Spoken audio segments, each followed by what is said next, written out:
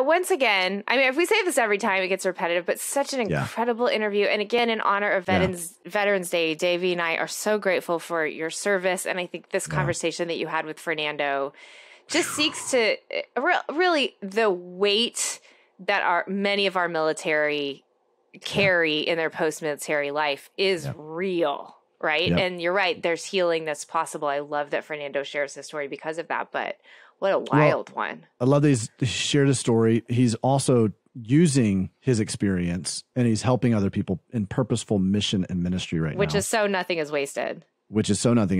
Yeah. And so, you know, he has found a purpose after, you know, you heard him talk about this, how difficult it was to find that purpose after serving in the military. And I can only imagine. I mean, I can only imagine the intensity that you experience of that kind of a just intense is probably the best of the intense purpose that you're every single day you're on mission, and then to kind of come back into civilian life and go, what's my why am I here? Right. And so I can't imagine how difficult that is to re-regulate, reorient after that.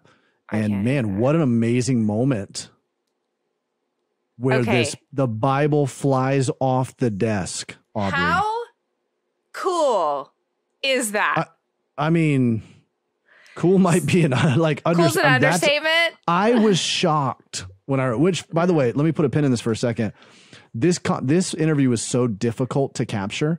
We had so many technical issues on this, and we don't have that often. We had so many technical issues, which tells me that there was some supernatural resistance that was happening in this interview. So I mean, the Lord really came through. We finally just kind of had to scrap a whole bunch of the normal technology that we use and just really try to cobble this thing together and figure it out. So huge props to our editors for making this happen. However, like the enemy has been warring against Fernando and his work and what's going on. Dang. But you can also see God showing up in supernatural ways in his story. It's so unbelievable. And Davey, you and I actually kind of, before recording, we're talking about some of our own experiences of just the supernatural presence of God and things God has done or things that have happened that you're like, okay, only the Lord could do this. Right. And this, my story is not the same. I have many stories, but this one particular story Fernando's reminded me of, and it's not to the same degree as his, because his was in the middle of deep, deep trauma. But as a young girl, I remember one night, being so afraid of the dark. And I honestly felt like there were, this may sound kooky to some listeners, or other listeners will be like, yep, I know exactly what you're talking about. I felt like there was like some evil presence in this. I was staying at somebody's house. There was some evil presence in this room and I could not sleep. And even as a young girl, I was like very aware something's going on here. And I'm praying. I get up, I'm pacing, and I'm a little, I mean, not little like 9, but I think I was probably 11 or 12. And I was like, I need to go get a Bible. And I need to read the Bible. And so I snuck out into the living room, which I was scared to do because it was somebody else's house. I found a Bible. I knew they were a family of believers, or at least some believers in the home. Brought it back into the room. And I was just like, God, I need some scripture to help me go back to sleep. And Davey, the pages of the Bible started turning by themselves and landed right on the Proverbs that says, when you lie down, your sleep will be sweet. Have no fear of sudden disaster or the rule that overtakes the wicked. Because of that, your sleep will be sweet. And it was one of those moments where I was like looking around like, is there a fan on? No. Is the air conditioning on? No. The pages of my Bible literally turned. And sometimes I forget that happened. And then every once in a while the Lord brings it to mind and I'm like, God, I don't know why I doubt you. Like, you do these supernatural things that I think sometimes you just forget. But then when you remember, you're like, okay, God, your presence is real.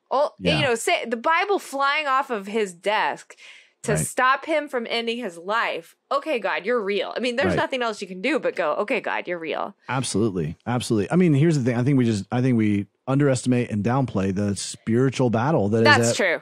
You're right. We do at all times. We do. Right.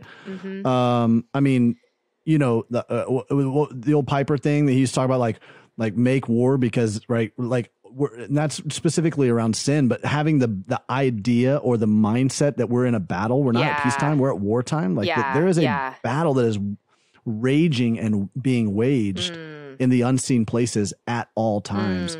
And I think in the American Western culture, we forget that because we are inoculated by comfort, convenience, distraction, stuff, everything we need, distraction, right? And so I remember reading, you know, the C.S. Lewis book, the one with Wormwood, the Screw Tape Letters. Screw Tape Letters, yes. And one of the things that he talked about was like the difference between, or he alluded to this in the book, the difference between like a third world country and like a first world country. And that the enemy has different strategies in each one of these. The first world country, it's to distract and busy. Yes. Right? Which is funny because the Hellenistic culture way back when Alexander the Great brought Hellenism, his whole ploy was people won't meddle in what we're doing politically if we bring them entertainment. If they're distracted. If we bring them sports, if we bring them abundance, they'll be happy. And we can do whatever we want to behind the scenes. And that's kind of like a picture of the enemy's strategy with first world culture. Yeah. Whereas third world culture, if you've ever been to a third world country, you know, my dad grew up in Haiti as a missionary's kid, and I've been there before. There's a lot of awareness of the supernatural, but the enemy uses that as a fear mongering or a fear tactic. Yes. So trying to cause people to be afraid. And so they kind of essentially put themselves in bondage to these powers, these dark powers, that's so to very speak. True. And so Haiti is Haiti's a syncretistic, is that what it is? Syncretistic culture. Syncretistic culture. What that means or is syncretist culture. Syncretist, yeah. So there is a heavy influence of Catholicism and a heavy influence of voodooism, and they've mixed those two essentially religions together. And syncretism is like the mixing of religions for people who don't know, or the mixing of different beliefs. Thank you, Aubrey. Thanks for bringing the tough cookies to the bottom shelf for us. Happy to do that. So what I experienced when we were in, it was my first touch with the supernatural. At 12 years old was when I went to Haiti. My dad took me there as like a rite of passage into manhood kind of trip. Cool. And we spent 2 weeks there. First week was in the mountains of Port Margot, which is like the northern part of Haiti. Okay. And we would go to bed at night. They would shut the village lights off because of just power conservation. They would shut them off at 9 o'clock. You go to bed at night, you're lying awake listening to drums in the background up on the hillsides of the mountains that were actual voodoo drums, right? So these ceremonies that were taking place. You're just like aware of this kind of really evil, dark force that's creepy that inhabits and like oppresses this country. So then we're driving back, Aubrey, from Port Margot to Port-au-Prince, the capital of Haiti. We were about to spend the next week out at the island La Gonave, and so we had to make it to Port-au-Prince before nightfall. And the reason is because it was the time of year like around Mardi Gras. Yeah. And so they would have these pre-Mardi Gras parties in these villages where they would do a lot of, really despicable things. Yeah. And it would happen at nightfall. And 2 weeks before us being there, they had drug out in the village and killed 2 missionaries during one of these pre-Mardi Gras parties. Man. They were called rah-rahs is what they called them. So I just remember at 12 years old, my grandfather, who was the missionary there, my dad was a missionary's kid, my dad, my grandmother, all of them being very adamant about we've got to make it back before nightfall. Sure. Well, the roads in Haiti are awful. They're deplorable. It's just so you don't know how to anticipate how long it's going to take you. Right. So we're all in this Land Rover, like going back to Port-au-Prince. We don't make it by nightfall. It's starting to be dusk. We get to the last village before Port-au-Prince, and there's an assembly that's starting to happen in this road. It's a rah-rah. And it got so, by the time we got there, it had assembled so many people had collected in the village that we couldn't drive through the main road there. And we're trying to inch our way through this crowd. And it got to the place where this crowd surrounded our car and we were stopped. Davey. So here I am sitting on the back, like bump seat of the back seat. My grandfather's driving. My grandmother's in the front seat. My dad's sitting next to me, and another missionary is on the other side. My dad like turns to shield me in case a rock comes through. And all I remember is my grandfather's just praying. Both my grandfather and grandmother just praying, just out loud. Wow. And Aubrey, I'm sitting on the back bump. I'm looking forward, and the car starts shaking like this because people are just like, people are, right. Davey, there's this what you would imagine a witch doctor to look like. Walks out in front. He was clearly the leader of this whole thing. Yeah. Comes out in front of the car, starts yelling. And then he starts pounding the hood of the car. Come on. And I mean, it like the prayer that's going on, and I'm like, I'm spooked. I have no idea what's going on. 12 years old. On some level, I don't know how serious this is, but on another level, I'm like, this seems really serious. Yeah, yeah. And I watched this witch doctor's eyes go from looking at us, just start pounding the hood of the car, and he looks up above our car all of a sudden and gets like deer in the headlights. Stop it. And then he immediately just it's like parting the Red Sea. He just moves everybody out of the way. Come on. And lets us go right through. Come on. Craziest thing I've ever experienced in terms of just a very real touch of the supernatural. Absolutely. That's what it was. And it was like, it's seared into me in my memory of just like, man, there is a very real battle going on. We have no idea the times that God shows up for us in these moments. Unbelievable. And, Aubrey, as I say this, I'm also very aware of the fact that there are a lot of people who are like, well, that's great that God showed up in that kind of a very real way for Fernando and as for you guys, but where's my Bible flying off the desk story? Yep. Yep. I think that's a fantastic question, because I think that's the question everybody's asked. That's amazing. I love hearing that. That's so incredible. Where's my sort of supernatural miracle, or where's God showing up for me in this situation? Even sometimes I think we get in situations where like other people are getting prophetic words and we're not, and we're like, where's my word? Right. And it can begin to feel like, does God love, treasure, value that person more than me? Which is a lie from the enemy, by the way. Absolutely. And yet it's a very easy lie to believe. Because there's like proof in the pudding. Like, well, they got something that I didn't get. So why them? What makes them special? And I think the way that we wrestle through that is we acknowledge that that's wrestling.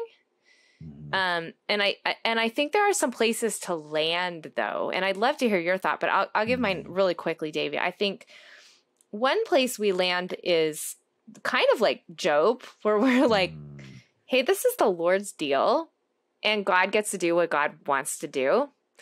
And our call ultimately as Christians, and I mean, this is like deep, mature faith, what I'm about to say. Right. Our call as Christians is we don't worship God for those moments. Yeah. We don't worship God for blessings. We don't worship God for benefits. We don't worship God for like these supernatural things. We worship God for God's sake alone, because Jesus is all that we need. Jesus is the treasure. Jesus is the bonus. You know what I'm saying? And so it's deep, mature faith to be like, even if God doesn't show up with the Bible flying off the table, I will choose to worship him because he's all I need. And that's the call of mature faith, but that's hard, because it means when everything else is stripped away, you're like, okay, I'm still going to worship God. Yeah. Simultaneously, I'm going to say the other thing is going to sound like the opposite of what I just said. Sometimes it's that we're not looking. Do you know what I mean? We're not pausing. So Moses almost missed the burning bush, but like he paused to be like, oh, that bush is on fire, but it's not odd. What's being happening? Consumed. Right. So some of it is like, are we slowing down in our life to practice the presence of God and see where God is doing his own version of the Bible flowing off the desk in our lives? There are holy moments all around us. Like the veil is thin because of God's goodness, but we do like you said, in our American society, we're so distracted. Like, we might be missing these incredible supernatural things God is doing all around us. Wow. Whew. Man, Aubrey, I don't even know if I have anything to add to that. I mean, I think both of those points are so good and very helpful for us to remember, right? Let's not build our theology around the fantastical, right? Amen. Around it, because that is just chasing something that is elusive, that you can't, I mean, and your emotions are going to ride this. I mean, true worshipers worship in spirit and in truth. Amen. Is what scripture tells us in John chapter 4. Jesus said, this is what this is going to characterize a true worshiper, that you're going to be grounded in this truth. And so that grounding in that truth means in Habakkuk, where it says, even if, right, I'm still going to trust in you, you know? So that's truth. I'm grounding myself in the faithfulness of God, even if I cannot see it. Yep. Even if I cannot perceive it, I'm choosing to trust in that. That's a truth that's grounded. And then also being aware of the Spirit and where it's going to move us and move our souls, move our spirit, move our emotions, move our But thinking about things too binary, which often is the place that we land, especially with denominations, it's like we get way too binary. Yep. Landing in one of those camps solely is diluting the experience that Jesus has for us, the real personal experience that he has for us. Right? If we just land on the emotional and we're just thinking about the personal, then we're missing the substance and the depth from which that spirit comes, right? Amen. And then if we just land in this like hard-lined truth, but no experience of the spirit, then we're like, it's going to squeeze out and quench some of this personal thing that God is doing in your life. And that happens in trauma, right? Where we need to be aware of those things and in just normal followership of Jesus. Absolutely. Yeah, absolutely. So I do believe that God will show up for you in very personal ways. I've said that over and over and over. He's not going to show up in your timing, and you cannot coerce him. You cannot corner him. You cannot manipulate him into doing that. He is God. That's right. That's right. And he does what he does. And so use some of these stories as encouragement to say, man, God is real. Praise God. And I know that he's going to show up for me the way I need him to show up for me. Yeah, that's good. We're obviously passionate here at Nothing Is Wasted about partnering with you to find God in the middle of your story, right? Like that's why we do what we do. And so we would love to invite you, keep listening to the stories that we're sharing here on the podcast, but we also would love to invite you to go to nothingiswasted.com/community. We've got our community platform there, Community Plus, with all kinds of resources built specifically with you in mind so you can partner with God to take back your story. And so you can find God in these supernatural truth and spirit ways that Davey's talking about. We also want to thank Sleeping Alas for providing all of the music for the Nothing Is Wasted podcast. Yep. You can follow us on Instagram. We'd love to interact with you there. We'd love for you to ask questions or whatever you want to do. Just share your story of how God's taking you from pain to purpose. Follow Nothing Is Wasted Ministries at Nothing Is Wasted Ministries. You can follow me at Davey Blackburn, and you can follow Aubrey at AubSamp. And we want to make sure that we ask if you would do us a favor to like and subscribe to the YouTube. And we're on YouTube, so you can watch this. We can watch this interaction. I keep forgetting that. I keep telling you I need to get my makeup right and I know. I love it. I love her. No, Aubrey, you look great. I know. It's funny, right? When you think about this being podcast radio, then all of a sudden you're like, wait a minute, I got to actually see me.